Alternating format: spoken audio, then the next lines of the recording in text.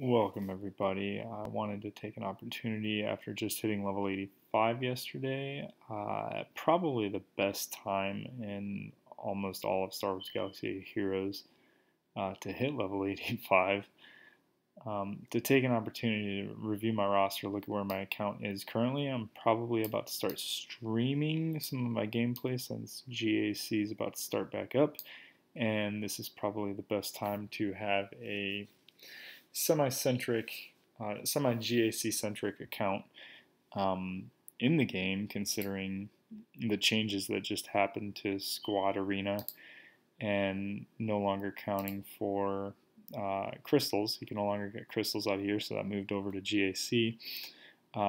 Great time to make that crossover into level 85 just a couple of days before the next GAC starts. So this is my free-to-play account. I just wanted to kind of chronicleize where I'm at currently, what I plan on doing with this account as we move into GAC, which was just unlocked yesterday. So currently I'm in Carbonite 4. My skill rating is 1593. I do not have a single GAC battle. I would show you my card, but there's a little thing I want to feature here in a little bit. Don't have a single GAC battle yet on this account, so this should be kind of fun. I took some of the lessons that I learned from my Hyperdrive Bundle account as I grew that account. A couple of weeks later, I started this account. All in all, I think I've only been playing the game about 5 months now. I spend a metric boatload of time watching videos, watching streamers. I just enjoy playing the game, and I wanted to share that experience with other people. Sometimes it feels like, you know, I've run out of content to watch. I don't know if anyone else is like me in that regards, but I really do enjoy content on this game. So hopefully I enjoy making it, and that's really why I'm going to do this. If you guys enjoy it, I hope you hit the like, thumbs up, all that other good stuff. I really don't care about it. I'm not doing it for that. But if you do want to subscribe, I probably will find a way to start posting some of my early GAC stuff into this and try to draw them out and kind of go through and see how it goes. It's going to be quick early on, but I have a feeling that I'll progress as I go along, hopefully up into the next division, and might get a little more exciting there. So let's go ahead and look at the roster. This account, like I said, level 85, I have 790,000 GP. I started off going down the AP Games free-to-play guide, and then something happened that allowed me to get Geonosian Brood Alpha while I was still level 72, which you don't unlock the node for until you're level 83, so it kind of shifted my focus into Separatists. I started grinding Spy, Sunfac, Soldier, Brood, Poggle. I hadn't even ground much into these guys at that point, and then I took them all up to 7 stars. I left Geonosian Brood Alpha at 4 stars until I hit level 83, which is when you unlock his node, and I took him up. He was my first Zeta. Rightfully so. He was great. My whole shard was plagued with bugs. It still is. It's just kind of stagnant, so I'm glad that they did away with Squad Arena when they did, honestly, because I was just, no one was moving anywhere, and I had bugs, and I did it for a specific reason, and I'll get into that as I go along. So I have a couple of Separatist teams. I have pretty much all of the Separatist units that you can get at this stage in the game unlocked, and most of them to 7 stars, with the exception of, and I do really enjoy playing Separatist. It's been kind of fun. It's a welcome break from what I did on my main account. As soon as I unlocked Padme, I just kind of left my bugs where they were and never touched them again. But I knew what they were capable of because I used them to unlock Padme, so I knew I'd have a good time using them. So, like you see here, most of the Separatists are unlocked. I have B1 at 3 stars, Droideka 4, Ventress is ready to go up.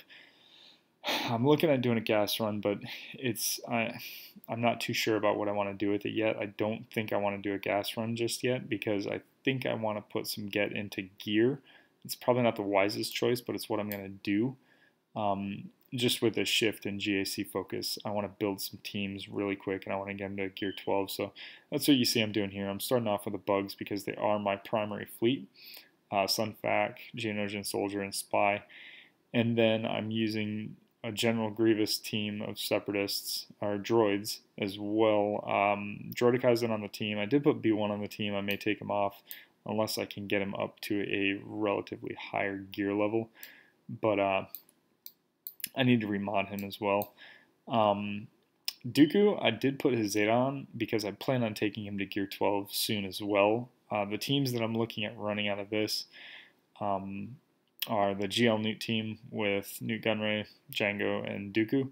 And again, this is early GAC. This account's still early, so I'm kind of trying to spread some GP across teams, primarily focusing on the Geonosians because they are such a good early team, especially in GAC. It's really hard for people to get the right teams to deal with bugs. But I'm not going to put them on defense like most people have historically, and I'll get into why here in a little bit and kind of the theory with how I'm crafting these teams. So this is what my Separatists look like. They're the most developed part of my roster. I do have Padme to 7 stars. I unlocked her at level 81. I've had her for a while now, but like I said, I really want the bugs to come up because they are my primary fleet and my primary squad arena team, albeit as useless as squad arena now is. There is some good gear that they're putting in there. Some stuff that previously was a little harder to get is now more accessible, like the Mark V fusions and the Mark 7 Nubian security scanners. So that is kind of nice. So I do still want that squad currency out of there. But yeah, so between my Separatists, I do have 3 teams really, because I do have a droid team that's coming up because Grievous is maxed out where he is right now. He just needs couple more abilities. I'm going to put that second Zeta on him, and I'm going to take these 2 abilities up to Omega as well. But at 4 stars, he really just doesn't get the strength that you need because all of his offense is based off of his health, and I just don't have the greatest mods in the world. For him, I did what I could with what I have. I've got a lot of health on him, which is what you want. I've got some speed, only 158, but really he's going to be taking bonus turns as droids die off, so hopefully I can get some more health on him as time goes on, and I am actively looking for his shards. I'm not using shard drop currency for him, but I am picking him up whenever they show up in the fleet shop. And you can see the last piece here. It's a stun gun, but whatever. It needs 7 stars. So he's kind of stuck where he's at, but that's fine. I'm okay with it where he is for right now. This should be plenty. These 3 teams right here between the GL Newt team with Django. Django hits like a truck, especially under Newt Gunray lead. Really hard to deal with. And then you put Count Dooku in there at gear 12 once I get him up there. That's going to be a really hard team for anyone to deal with if I wanted to put it on defense. It'll be a great team on offense. It probably won't get the best banners. I think if I was going to put any of these teams on defense, it would be the Grievous team just because he's going to strip banners down because of his AoE attack, the Grievous wounds. This is just a nasty attack that just takes a lot of hit points from the enemy. And then moving down, I do have Padme. Barriss is going to come up to 7 stars here soon. I'm probably going to look at applying some gear and Zetas to Darth Vader here soon. But let's go into my squads and see what I have set up here. So I'm holding off on Qui-Gon even though it says gear ASAP. I'm holding off on him for right now. I do have Qui-Gon Jinn with the Omicron applied to my main account, so I'm going to play around with that, see what it looks like, and if I think it's good, if it turns out to be, you know, what it looks like it is on paper, I'll probably apply him as his Omicron as my first Omicron on this account. My primary Zetas that I want to go for, so the next Zeta that I want to apply is going to be Darth Trey. I still got ways to go on her, but that's fine. I can sit on it. In the meantime, I'm going to start putting Zetas on Padme and really getting her ready because I really don't need to put too many more. My next Zeta is going to Grievous, actually. I'm putting that second Zeta on. But then I'm going to start applying them to Padme. And after I've applied some to Padme, I will put one on. I want both Padmes, then I'll go for Jedi Knight Anakin after that. Hopefully I have Trey unlocked somewhere around then. I'm hitting this a lot more reliably now that I have the bugs up. I can get a lot more damage done in that event, and then once I start gearing up my Padme team, that'll be a nice help too. So this is what the current iteration of the General Grievous team looks like. I have IG-86 in there. It's not ideal, but it gets the job done for right now. The reason that I have IG-86 is because his node is the node that you need to unlock Vulture Droid, which I have at 5 stars, 33, grinding up to 6 stars. So, and he's not bad.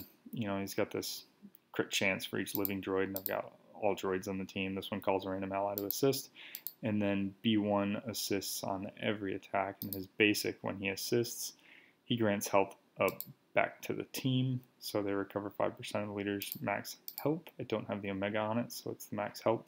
But that's cool because Grievous is a great lead to have for that ability. And the way that this team works, you know, this guy, they all stealth up. These two don't stealth right off the bat. I need to mod these better and gear up Magna Guard a little bit more so that he's a little more likely to take most of the hits and get his taunt off and survive longer, so that B2 can just keep putting target locks on everyone. But it's a solid team, even where it's at. I've used it for some low-level stuff at this level, and it's been fun. So these are, you know, my two primary teams. I want to use the Padme team eventually as well. I'm also looking at bringing this team up. So there's been a lot of shade on Darth Talon, but one thing that I want to point out is the way that her kit works with these two in particular, and I call this the Fly Swatter team. Once you get Traya unlocked, which you should be doing as early as you possibly can, going for Traya, not that one, her leadership, once you have the Zeta, when an enemy uses an ability outside of their turn, they take 35% of their max health as damage, or they take damage equal to 35% of their max health. So this right here is how you defeat bugs. They just destroy themselves, and then you just kind of tap them on the nose and they die. And the way that this team works, even at low gear, you put Trey in the lead, you bring Scion in. Scion is your tank. You want him. I'm currently grinding him. I got a ways to go, but I want to get him up to 7 stars, so I do hit him several times a day. Because I also want that shuttle. And then Talon. So with Talon's, what is it? Is it Proven Loyalty? I want to say that it is. Let's see. 7-star ability. Where is it? Darth Talon can't be defeated by this damage. Nope. So this is basically saves the leader. This ability right here makes it so that the first time that Traya would die, she doesn't. Darth Talon takes some damage. They all dispel debuffs, whatever. But the leader stays alive, right? So this is going to keep Traya alive for a little bit longer, give Traya some survivability. Furthermore, once she takes any damage below 100% health, right, Sith tanks gain retribution and taunt. So the way that it works against bugs, if bugs try to go for Traya, Traya's going to die. She's going to come back. Talon is going to take health damage. Scion's going to taunt. Once Scion's taunted, the bugs have to dispel that taunt on Scion. So that buys you at least 2 turns right there. Then if they go back for Traya, it's whatever, but you've taken a crap load of health away from them by that point. Ideally, this team survives long enough for the bugs to just die. So, and Talon is a key part of that because she grants a lot of survivability to the team in general. So at endgame, I can see why a lot of players don't like Talon, but I think at this early level game, I think Talon's going to be a big help to these two because it allows you to grind her passively through your guild. You get it for free. You just throw a Zeta on her and get some abilities and gear her up. Scion, you have to actively grind, but if you got Darth Talon during that event, Scion's really the only one that you have to actively grind, right? So not a bad look there, and it's a 3-member team that you can go in and take out Geonosians, which a lot of players at early GAC like to put on defense. So if you can knock out the Geonosians early, it gives you a huge leg up. I'm still looking at, a decent amount of time before I get Traya, but I'm grinding this team in the background, right? It's not my priority right now, but eventually this will be a massive asset to have on my team, and that'll be a guaranteed win in a lot of ways. And this team can handle other teams as well, but that's the primary goal, is to be able to handle those. This is what I'm looking at if I was going to use Qui-Gon Jinn. Barriss ideally would go with my Padme team down here. But in GAC, I can really take these 4 members in and get a lot of wins against teams that are a lot better geared and higher level than they are. So when General Kenobi's about to unlock, I'm going to gear him up to 8. I'm going to take Ahsoka to 8. I'll take Padme to 8. And then I'll probably bring them up to gear 10, gear 11, something like that. Let them sit there. I'm trying to, gear most of my teams up to 12 and then selectively Relic after that. This will probably be my first Relic team, though. Once I get bugs up to gear 12, I may continue with the pilots, but I'm not super worried about that right now. They're actually pretty fine where they're at, but I do want to get them to 12 so that I can hit for watt shards. So that's the goal with this team, is to be able to hit for watt, and then eventually be able to use this team in light side territory battles, and I can actually bring something to the fight with my guild, because 790 GP just isn't the greatest. But if once I'm at 1,000,000, you know, I can hit for watt, I can do some stuff in light side territory battles. That'd be awesome. All right, so after that, I got a couple of players that I'm bringing up. Actually, Kylo Ren Unmasked is currently where I'm putting everything. I want to take him up to gear 11 pretty soon, maybe even gear 12, so that I can throw him on defense and maybe get some holds in GAC with just Kylo Ren Unmasked and whatever I can put around him. But if he's in the lead, and maybe put a Zeta on him, you know, his abilities are pretty good. Even without the Zeta, when he takes damage, he recovers 8% health, and he has a massive health pool. And you can see here, I'm not really focused on speed with my mods for him. It's mostly about defense and health, so that I can just keep him alive. This I want to swap out for a health mod. I'll do that eventually. I'll probably do it when I get off the stream while I remember it. But yeah, so the goal here is to just make him super tanky, right? And make him hard to kill, make it a one-person timeout team. Especially in early GAC, that is a really nasty strategy. A lot of players, if they don't have, you know, this team right here, they're going to struggle to deal with Kylo Ren Unmasked early in the game, because that health regeneration is just nasty. And then if you were to even take and put his Zeta on him, this Zeta here, plus 15% crit damage, 5 speed, plus 5% turn meter gain, and when a first order ally gains a status effect, they recover 5% health and protection. So that's even more health and protection, and that's positive or negative status effect. Doesn't matter. So he taunts, he gains, you know, that stuff back. He takes a damage over time, he takes any kind of ability block, whatever. Bugs have a hard time dealing with him, but if you have an even relatively decent spy, you can knock him out in one shot, but it forces them to use a good team, and most players are going to have their bugs on defense, especially if they have them in early GAC. So I'm really excited to see how Kylo does kind of solo. I'm not expecting a whole lot in the first couple GACs until I get him up to gear 11, which I might have him up there in a week or two. We'll just see how it goes. Darth Vader, he's a one-man army, but you gotta have, he eats a lot of Zetas, so a lot of these teams I can do with lower Zetas. There's a reason that I'm putting Zetas on Grievous, and I'll get to that here in a bit, but he's a solid solo member. Kylo Ren himself is also solid. The way that his kit works, I suggest you learn it and look at it. For a while, I'll probably put him on defense with Kylo Ren, but if I get decently high and I'm still seeing scrub teams on defense, I may pull him onto offense, especially if that's what it looks like my opponent does a lot. Bosk I'm going to need. I just unlocked his node, but I haven't started hitting for him yet because I have other priorities with my energy for right now, but he is on the docket as well. And then I'm going to start grinding my pilots, because right around the time I get to this point, I'm going to start doing my SLKR run. I'll put together some scrap together teams. I will throw Cad Bane with Boba Fett, and I will get Bosk. These are 3 super important characters that you need. Bosk is a soft requirement for so many things in this game, between Millennium Falcon, Executor, both of the Resistance and the First Order capital ship, the Finalizer, and the Radis. Bosk is just, you need him for everything. He's a cargo ship, so you can do the Rebel, or the Smuggler's Run, or whatever it is. Bounty Hunters you need for Rebel Roundup. So I'll use these 3 plus Django to make the start of my team, and then I'll probably grind IG 2000 and IG 88 at some point as well, to round that team out to 5 members.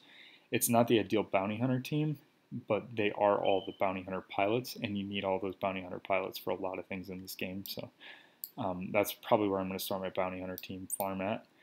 I'll round out my Sith team. I'll probably take Bastila Shan Fallen off of this now that we have Talon, just because Sith Empire Trooper is a great tank. Having 2 tanks isn't necessarily a bad thing, but the trio with Empire Trooper and Talon, I think will be an easy goal early on for a Sith team, especially if I'm not grinding Darth Revan.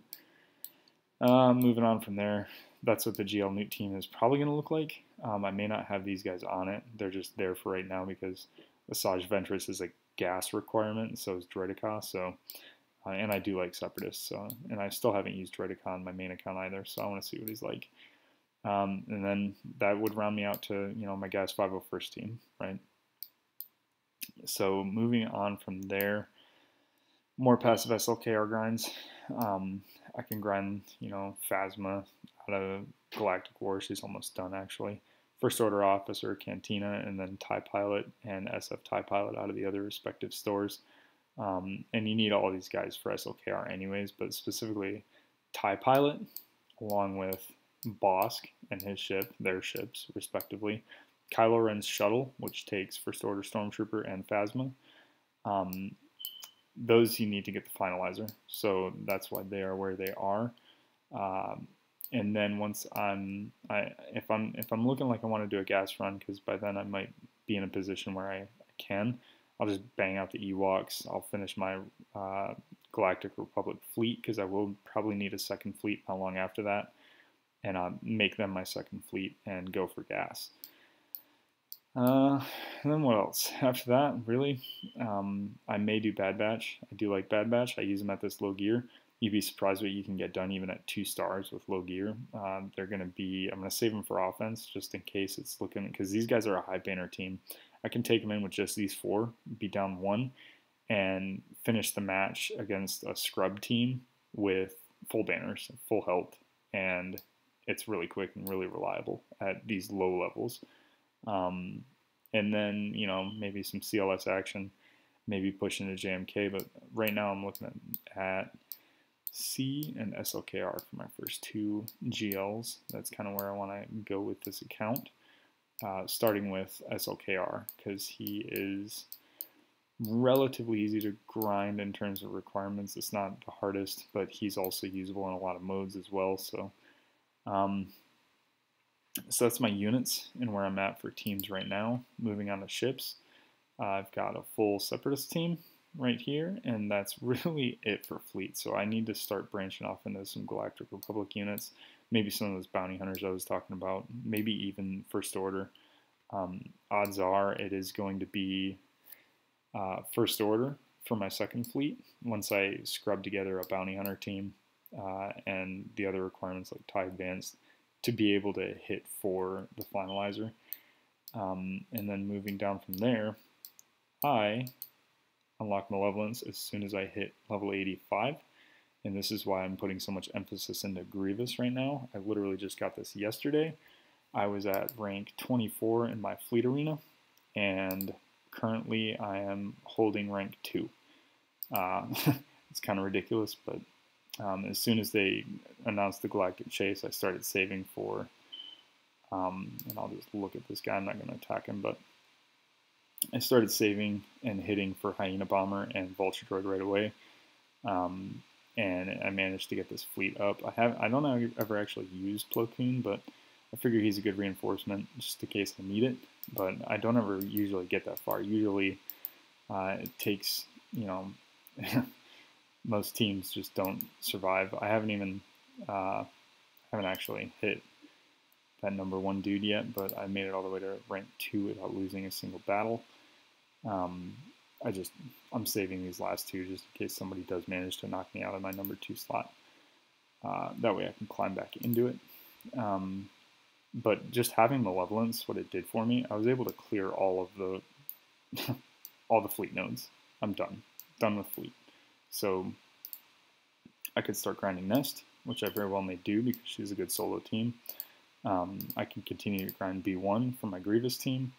I can start grinding Shock 2 clones really early in the game. I just hit level 85, and everything's available to me in here. So I'm going to, hard consider it, because the other factor too is I may want to go for Mando and go for Bam, not because I want Bam, but because at this early in the game, he wouldn't be a bad team to throw on defense.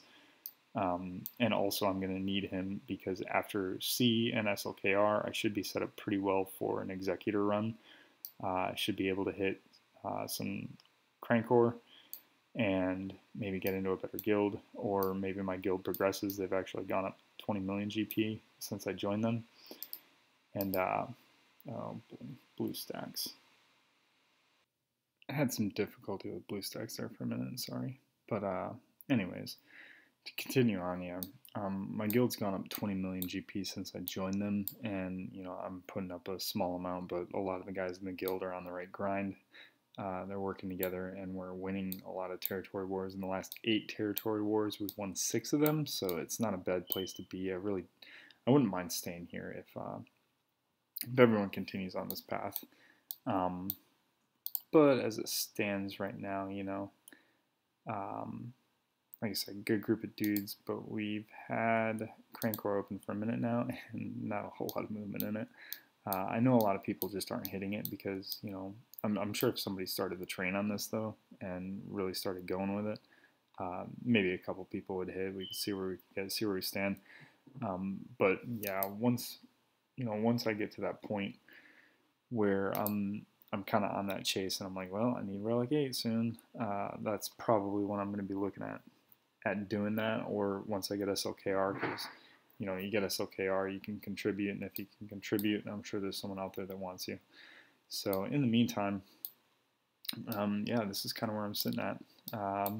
My arena climb, like I said, is trash. It is all troopers and geos, and oh, there's a Padme team. I don't even know how that made it that high up, but yeah, just both versions of troopers and geos. That's some Kylo Ren. Like you got to be some, this is literally Maul. Is that Maul? Is that Darth Maul? That's Darth Maul, isn't it? Yeah, it's Darth Maul. It's kind of ridiculous that you got a Relic 7 Vader. What I don't understand that, but okay. At this level, I'd probably, especially without even having that, yeah. Anyways, arena, trash. I'm glad it's gone. Like I said, it is still relevant. If you don't know, and you have trouble with these, especially if you're in the early game like me, these Nubian security scanners, I need one more, and it's probably going to go to Magna Guard. And he also is short one of these things. But yeah, those you can farm from the Squad Arena store. So it is still relevant to farm some of that stuff right out of here. So there's some good gear in here, some mid-level gear that you really need. And Mark 7 scanners are the weird, like Yoda, Grandmaster Yoda. He needs one to get from Gear 9 to Gear 10. My main's been sitting on that because I just don't want to apply it to him because they're so hard to get.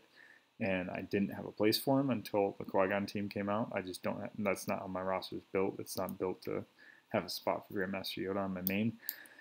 But now that Qui-Gon's out, he's probably going to get to Gear 10 finally. He's been sitting on Gear 9 since probably the day that I got him, which was the day that I got the Hyperdrive bundle. But yeah, so hopefully GAC should be fun. I'm looking forward to it coming out.